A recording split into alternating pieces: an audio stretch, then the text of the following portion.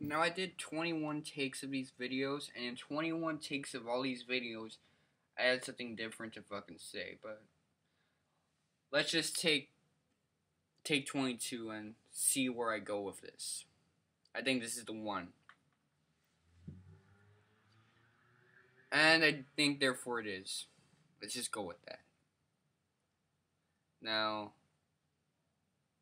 French decided that he was going to, I know this is the main point in all of these, he's going to drop the anarchist label in 2009. That's what he decided. And when he did that, he dropped this existential debate between all these people about what an archon is. Well, that's more postmodern. The wordplay, and that's kind of the problem in terms of him dropping anti-statism, which he's doing now in 2012.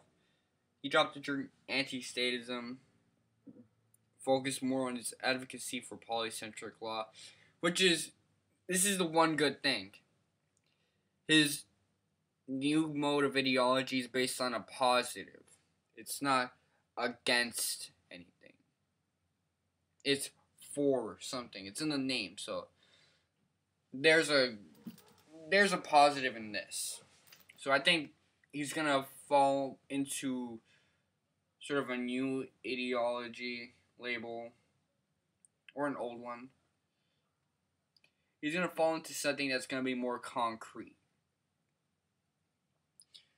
But basically, kind of like emergentism, which he tried using in 2010, which he took from a philosophy of mind thing.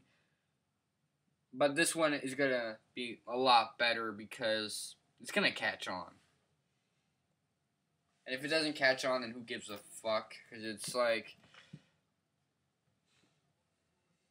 he's reaching somewhere, because now he's not going to deal with the whole, at least I hope not. I hope not that he's not going to deal with the postmodern issue where everything's a social construct, and not only is it a social construct, but it's embedded within language where, alright, your advocacy for hierarchy back when he was anarchist, when you advocate for hierarchy, it's basically society that's constructing that for you. It's child rearing, it's a parental abuse, taking it to Stefan Molyneux's level. That's what makes you advocate for religion, morality, and all these other shits. Parental abuse and how society and the education system basically embeds it within you, especially in the English language. And I agree that English language is very leftist, as Grog says. Alrighty, I told you, 22nd time is a fucking charm. I was in the other 21 takes talking about penises and shit, and how when you come into yogurt and drink it, it's not a very considerate thing to do if your friend takes that cup accidentally. Gives you an indirect kiss in a way.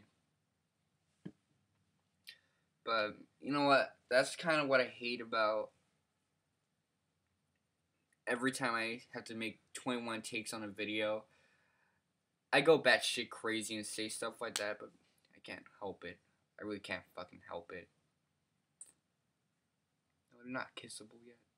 This shit isn't kissable yet. No, it's not kissable yet. I gotta make it kissable, niggas.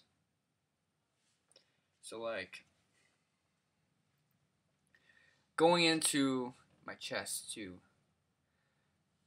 Now, going into, like, I'm gonna make myself fucking blind. Anti-statism. In anti-statism, there is a problem, too, with this postmodernism thing, but it's, instead of using the archon, it sticks straight into the state. There is still a religious connection because the state comes from religion and other institutions, but now it's more concrete because it's targeted towards a specific institution. So it doesn't have that thing where it's like, alright, we're all being forced into a social construct that's bullshit. This egalitarianism, this sort of pseudo, this change in the dialectic, that kind of bullshit. Where instead of it being applied to like an aspect of human nature, where there's an existentialism applied to it, there's a problem of perspective. Now it's just completely postmodern. It's embedded in our language and embedded in the way we are raised as a society. So I think that with all these debates and arguments, I think Fringe just wanted a more concrete idea to present. That's where he came up with polycentric law. It's definitely more concrete than a simple hatred of a mode of organization / hierarchy or an institution. It doesn't suffer the existential issue of the individual's way of constructing things, like how I might perceive shit based on delusions my brain creates for me.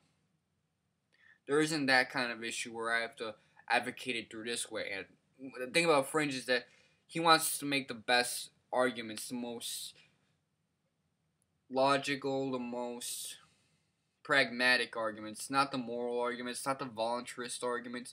No offense to voluntarism, because I told you they have flaws, but they mean well. They mean swell.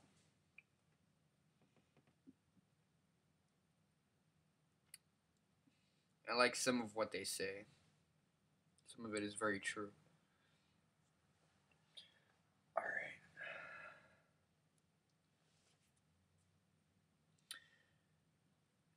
But so that's why he did more nihilism for a while, because he was sick of all these ridiculous arguments for an ANCAP society, for stateless libertarian society, whatever you name it. He was getting sick of that, and that's kind of what he's trying to do. He's trying to, little by little, year by year, make it so that we can advocate for these things in the most pragmatic fashion.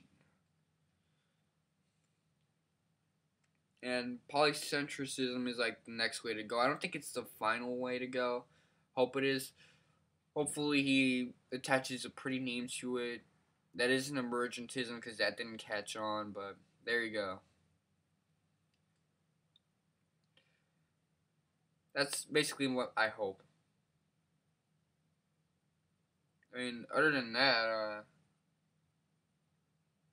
this is gross. I don't even care if it's gross. I don't even care if you like it.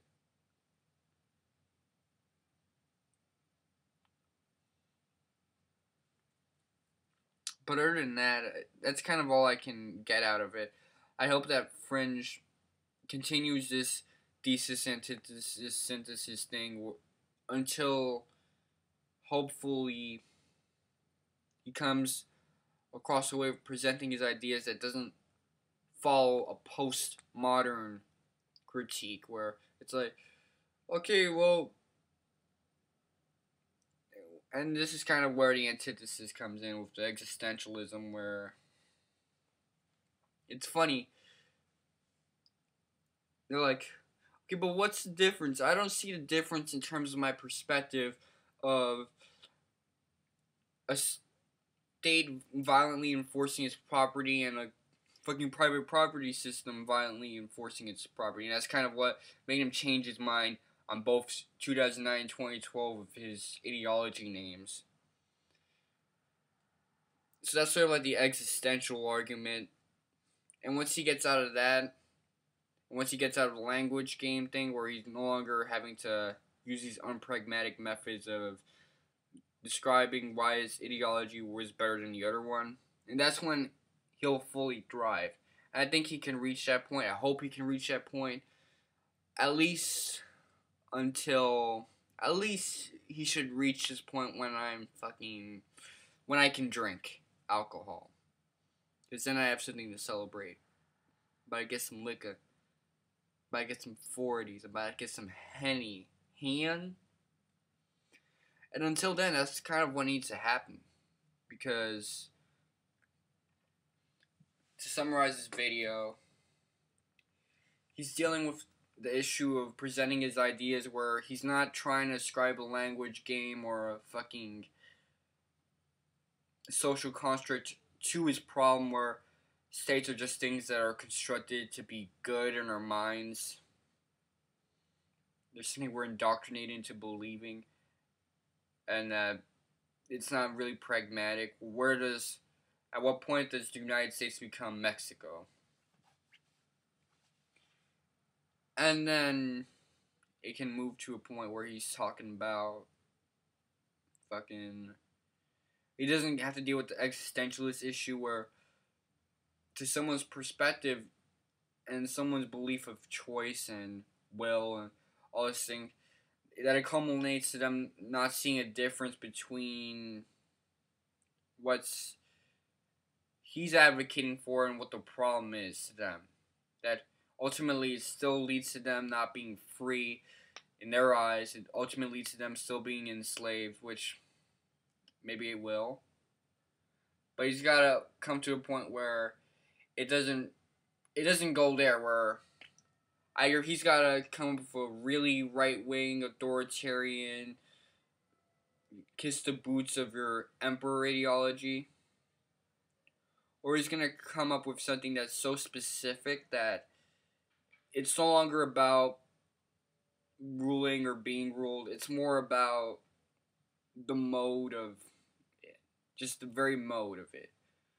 How you want to do it, how you want to present a society. And polycentricism, if that's the way it's going to go, I'm really pissed that I can't pronounce it right then.